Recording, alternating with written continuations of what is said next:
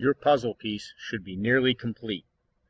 In our tree, we should have two extrudes, one that is the original square, and another that makes the two tabs on your puzzle piece. We should also have one extruded cut that creates these openings for each puzzle piece to interlock together. The last feature that we'll need to add is a name across the front of the puzzle piece. In order to create our sketch, we must click the surface that we want to draw on. From your Sketch tab, select the Center Line tool and draw a line that extends from the top left-hand corner to the bottom right-hand corner. A yellow dot should appear as you scroll your mouse over those corners. Press Escape to stop drawing with the Line tool.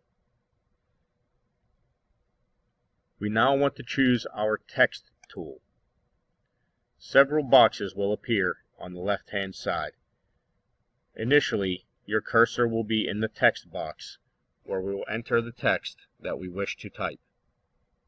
In this box, type your name.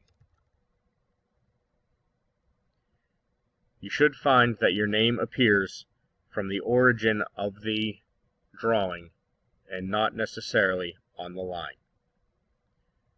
In order to move your name to this line, click the Curves box that is blue at the top of the page. Then click the dotted line that we just drew. You should find that your name has now moved to the line, but may need to be repositioned. If it is towards the left or right hand side, you will want to click Center Align from the options in the middle of the Sketch tab. Uncheck the box that says Use Document Font. Then click Font just below.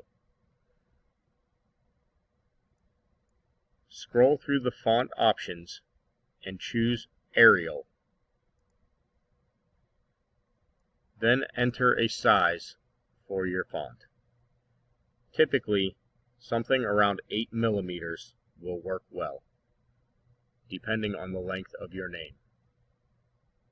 Select OK. If you have a longer name and the text extends outside of the puzzle piece, go back and click Font, then type in a smaller number.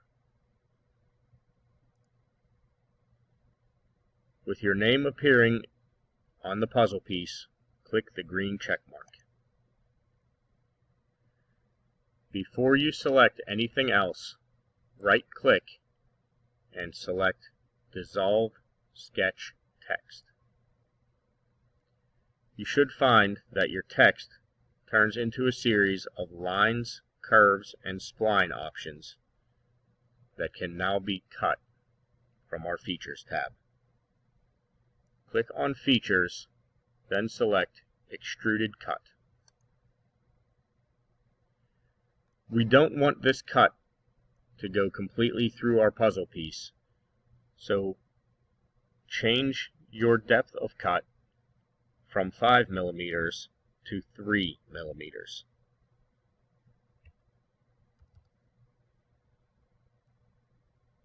Click OK.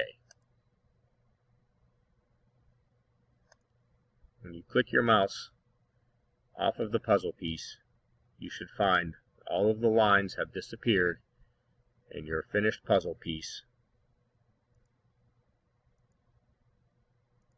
can be viewed. Click on File and save your finished puzzle piece.